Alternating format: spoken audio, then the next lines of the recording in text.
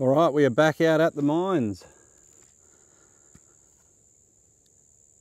Now I've got my bearings about me. We've got some more high-tech Lidar pins to search.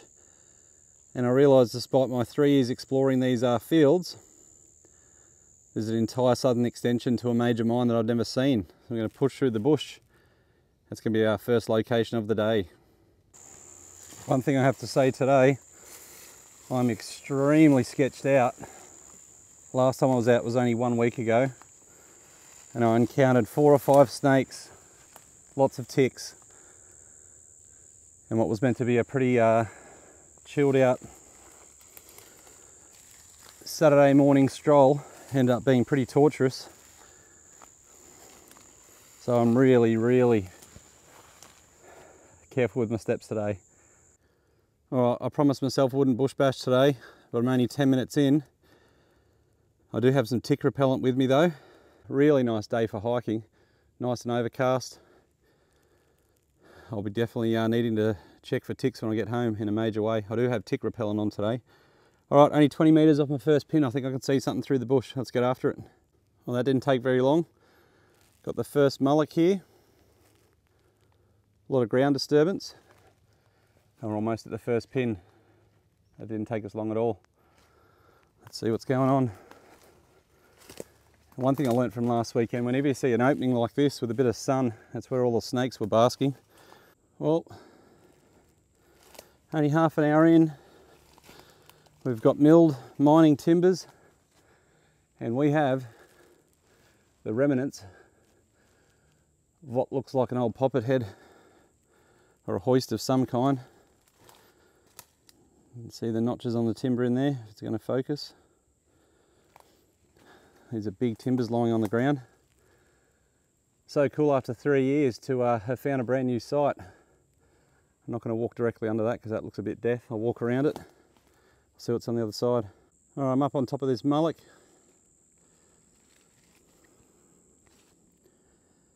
Definitely an old loader, not a poppet head. You can see the notches in the timber over there. Try and keep it steady for you. This would have been a loader or an enormous trestle. See more milled timbers down there on the ground. We'll just navigate around the corner to our first pin. Oh, got some compressor pipe here. Whoa, that is heavy gauge. Wowee. Wow. I wonder if that's the old adit or the old portal up in there.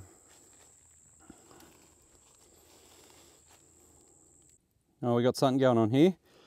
We've got a couple of more modern looking timbers down here and the remnants of a massive blower.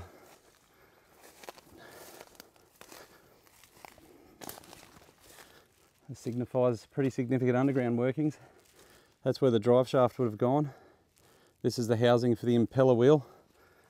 And one of those would have been the air feed. That's an old one. Nothing's welded.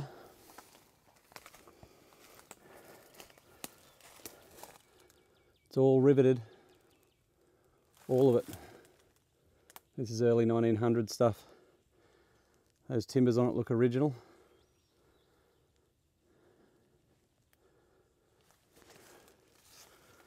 That's a good sign. How cool is it finding a new location after 3 years of exploring the same sites? Absolutely epic. I'm excited. Just looking at this timber here and the fact that it's still dead plumb, my guess is that's an air return shaft. Down there beyond those timbers somewhere. There is a big mullock pole over there. I won't be standing on that. All right, let's keep hunting. That was a cool find, only early in the day. Oh, I've got some rebar here, remnants of an old reinforced concrete water pipe. A little bit more just down there through the bush.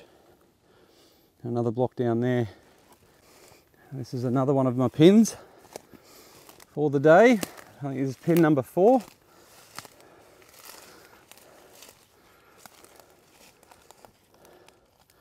Nada.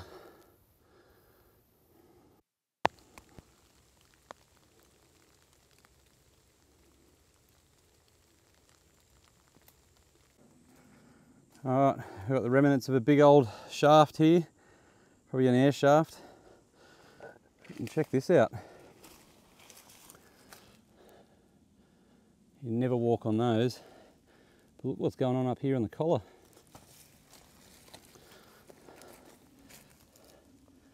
A sinkhole has appeared. That goes down as far as I can see. That's crazy.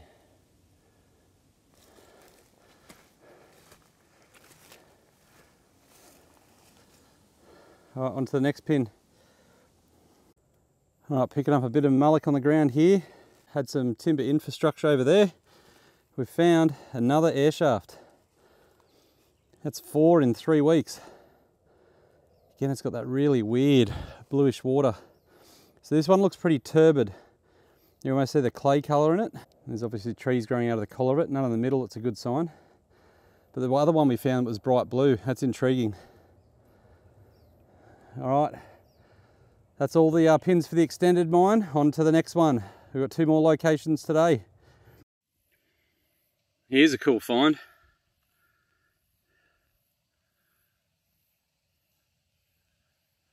Look at the gauge, actually looks more like an I-beam than it does rail. That could be the bottom of it though.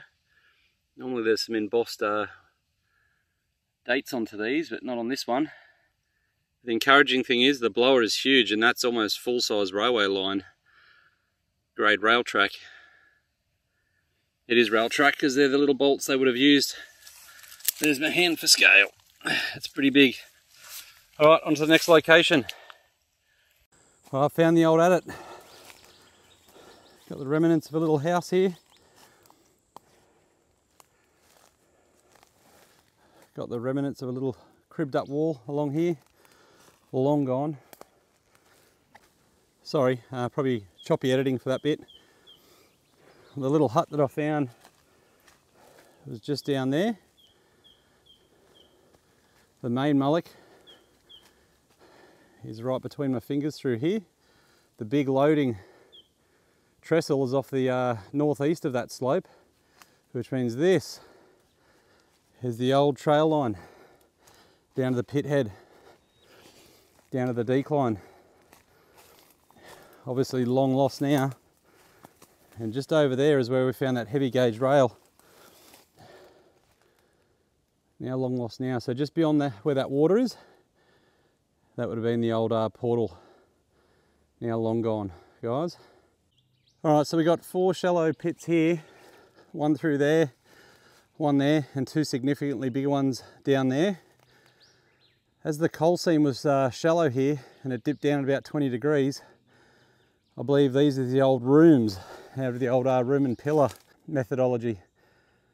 I believe the pillars is where the ground is still all standing, and all of these huge dam-like structures are the old depressions from the seam that's mined below and the subsequent cave-ins.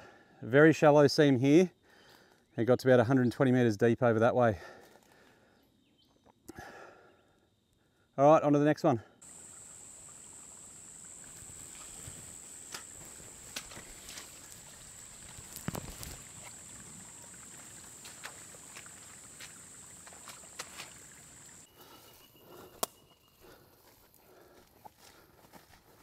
On my way to the last few pins of the day. It's really pretty through here. Some older growth mixed in with some newer growth. You've got all these ivies. These ivies run all the way up through there. Got the globe mine mullock sitting through the bush there. We're not interested in that though. We're looking for the last 2 air shafts and what looks like an adit. Oh, this is the first, guys.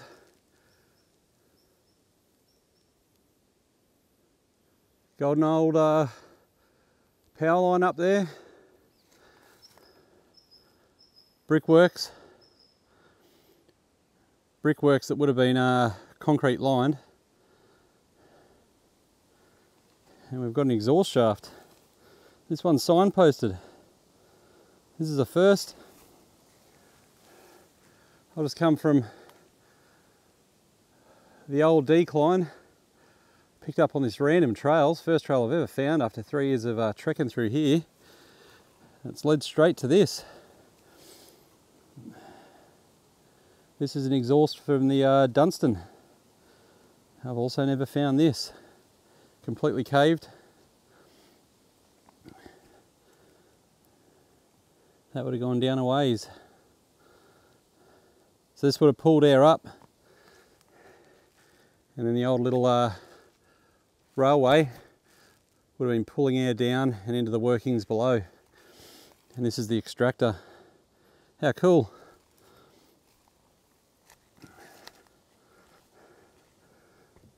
Look how old that concrete conglomerate is. Bit of rebar. Old timbers.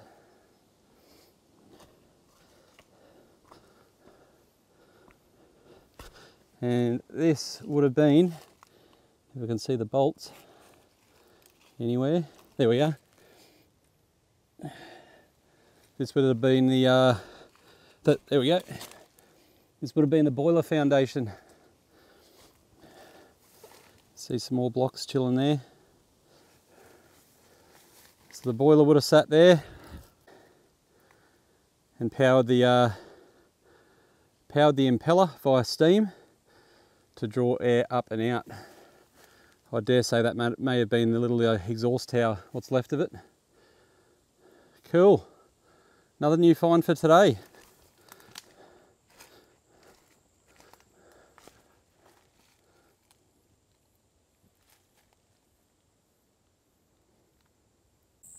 All right, that's a wrap, guys. This one took me forever to find. Just in between these trees here, I followed an old rail spur line. I could see it on Lidar. It led all the way to this. This is the old portal.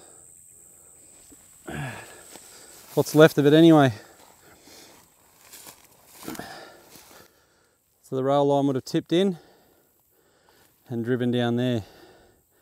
The old portal would be down there. I'm going to leave this pin for the dry season. And this indeed is the old decline. Would have only gone about 20 metres down there, then would have had to switch around because the coal seam's that way. The Susan River's down that way. Although I do think once they got a little bit deeper, they mined under the Susan River. Under the river was some of those really good coal seams. All right, that's a wrap, guys. Hope everyone's well. Thanks for tuning in. We'll see you guys on the next one.